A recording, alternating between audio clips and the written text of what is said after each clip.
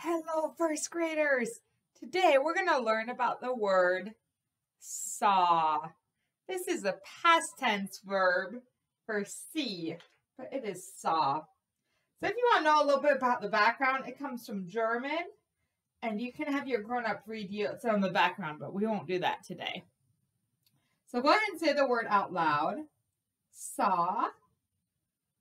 Let's see how many sounds are in the word saw. We have saw. There's only two sounds.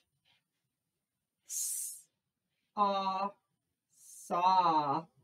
Let's write it. S-A-W. Saw. Now highlight the part of the word that is irregular.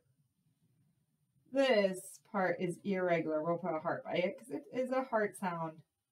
It does not say a like apple. It does not say a like the strong a. It is saw.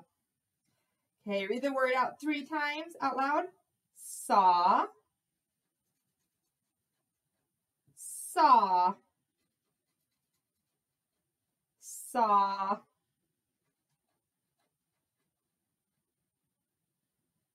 Trace the word as you say the letter name. S-A-W.